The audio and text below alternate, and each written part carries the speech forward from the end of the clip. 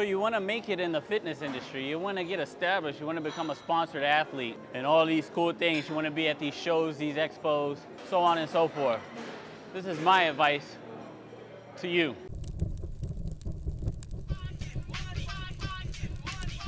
You are watching a master at work. DjSalMoney.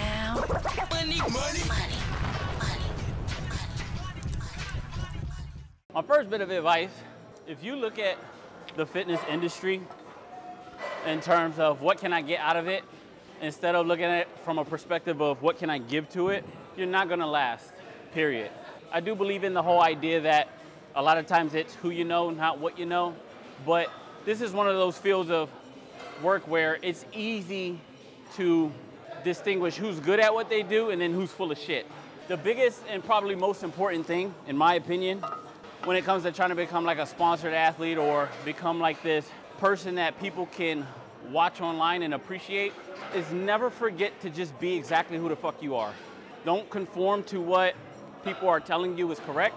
Don't try to be like the next guy or the next girl, because all that's gonna do is force you to be phony. At some point, you're gonna expose yourself to be a fraud. With that being said, be an individual. There's no individuality if your idea of being different is to follow whatever trend is going on or whatever style of content is going on. You're just gonna be the next motherfucker that get a like on Instagram. And the only reason I say that is because these people that have more followers than people who are actually good at teaching or contributing, when they go to like these expos, these shows, you don't really see people coming up to them and being like, wow, like thank you for that what I eat in a day video. Like I never would have made it here in Florida to tell you thank you, or I never would have made it here in Los Angeles to tell you thank you if it wasn't for your what I eat in a day videos. We've seen that shit all the time. If you want to gain in this industry, figure out very quickly what can you offer it, what can you give to fitness and bodybuilding as a whole. It doesn't have to be the shit that I do. It doesn't have to be teaching. It doesn't have to be. You can just be you. You can be a Sam Sulik, perfect fucking example.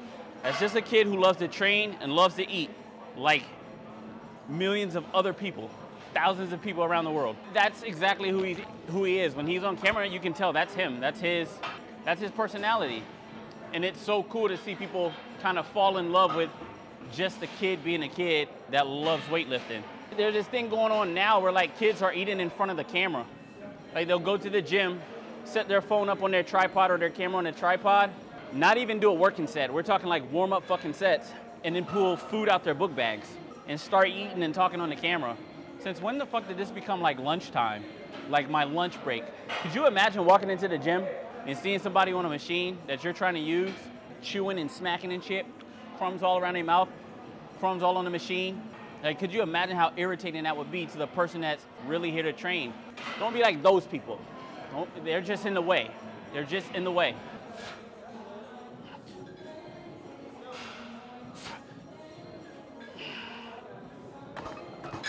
Point number 2, in the fitness industry, you can't jump at the sound of everything that sounds like a fucking opportunity, because it's not. Stand for something as an individual or fall for anything. And what do I mean by that? You're gonna have brands reach out. You're going to have brands that reach out, and what's gonna sound like a deal, or what's gonna sound like, finally, like my first break. I gotta promote this thing, post once a week, I gotta put it on my story, and they're gonna give me commission for every sale that I make. I'm telling you right now, save yourself the fucking trouble. This is the mentality you should have. How dare you bust your ass to get all these followers, to get followers through your hard work, through your training, through your teachings, and fall victim to a DM, a direct message that sounds like an opportunity. All that is free promo. Prime example, I'm a sponsored athlete with 2 companies, Primeval Labs, The One Up Lifestyle, and y'all already know this. And then I have a partnership with Gold Links Official, which is the jewelry company who gave me this cross, the same chain you see me wearing every single time, right? Within the last 2 weeks, I've had a now 4th meal prep company reach out to me, and there's not been one deal or contract signed and secured yet. Why? The pitch from the company is, we'll give you free food and 30% commission, 35% commission for every sale that you make. What the fuck kind of deal is that for me? You mean to tell me that you as a company are gonna give me food in exchange for promotion to thousands of followers. Not just a couple thousand, thousands of followers. What the fuck kind of deal is that? You don't have to have the 200K on IG. You don't have to have the 500,000 on TikTok. That's besides the point. Forget followers. I said stand for something. So you as a person, if you have 1,000 followers, 500 followers, and you know, like, nah, that don't even sound cool. Like that sounds like some cheapskate shit. It is, bro. It is. I don't want you to feel like you gotta hard work, and promote this other company who's not willing to pay you a fair piece of change. You're gonna offer me food in exchange for promotion to hundreds of thousands of people? What kind of deal is that? I've been eating. I don't need food. I've been eating, and I'm eating good. And I look the part. I talk the part, I'm sure. But that's the same reason you reached out to me. This is why I fuck with Prime so heavy. This is why I fuck with the One Up lifestyle so heavy. Because I feel like they sponsor me, but they truly believe in me. Prime was with me before I had, what, like 20K? And then I just blew up through consistency of my teachings. I worked to get to the contract that I'm at now. And so I don't want you guys to be like, oh, like this, oh, this gym company said they're gonna send me a free hoodie. They're gonna send me a free hoodie and they want me to promote it to my 2K. If you have 2K followers and 5 to 10 people purchase that hoodie and use your code, how much of that are you getting? Maybe $100? Come on, bro, math's not hard. But when these companies make it seem like they care, see through the bullshit. Because it's gonna establish, like, for yourself, the ability to know what's good business versus what's shit business. Don't settle for shit business.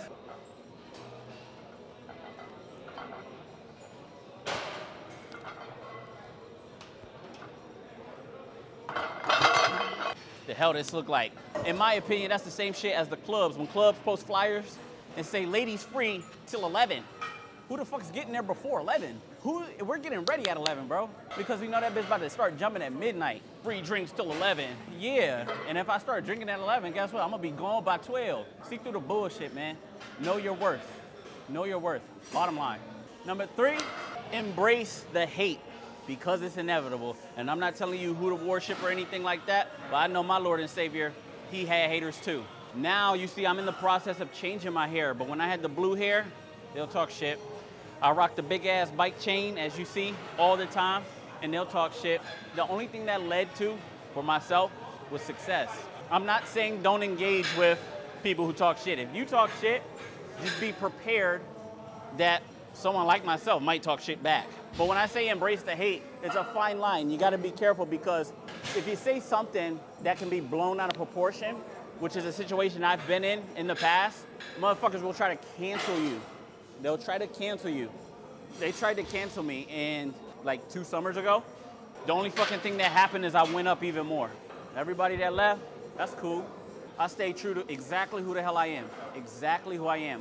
And the only thing that happened was I went up more and more and more. So when they talk shit about you, how you look, how you sound, the advice you're giving, what they can't deny is that when you go to these shows and people are expressing their appreciation for you, when people are asking you to autograph stuff, when people are sharing their love in the comments for the things that you're doing, this is the shit you can't deny.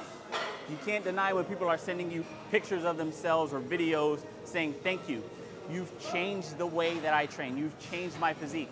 That shit you can't deny. I had a guy, actually maybe 4 or 5 days ago. I'll throw the message up on here, but I'll blur his name out for the sake of his privacy. But a dude who's paralyzed, messaged me and told him, like, thanks to me, he's back in the gym, he's motivated, his weight's up, all these good things. And I was just humbled by the message. But that's what matters. That's the kind of stuff that matters. Not, oh, you look like fucking Sonic with your blue hair. Oh yeah, like, that's cool. Or when I wear the chain, oh, you forgot to lock your bike up. It's like, damn, how many times we heard that one? So, embrace the hate. It don't mean shit, you're good. None of that shit means anything, man. Like, negativity, it don't mean shit. It's welcome, especially on my channel, on my page. If you want to talk shit and shoot the shit with me, by all means. But I've never been to one show, one expo, one meet and greet, one fucking workout, one gym where someone came up to me and was like, yo, I can't fucking stand you. You're annoying as shit. You and your little blue hair and your little big ass bike chain. Like, it's never happened. It's never happened. It's only on the internet. Embrace the hate.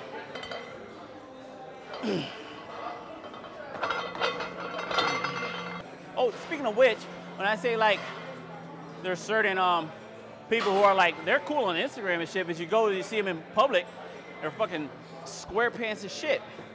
That's why I bought this hoodie. Y'all know exactly who this is. You read the back?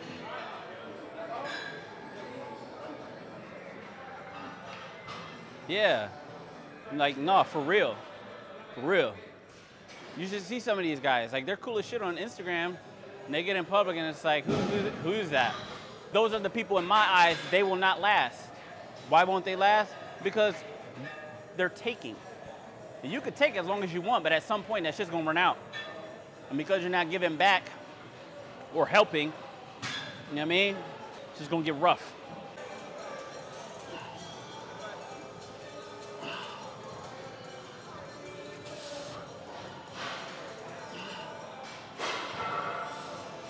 Whew.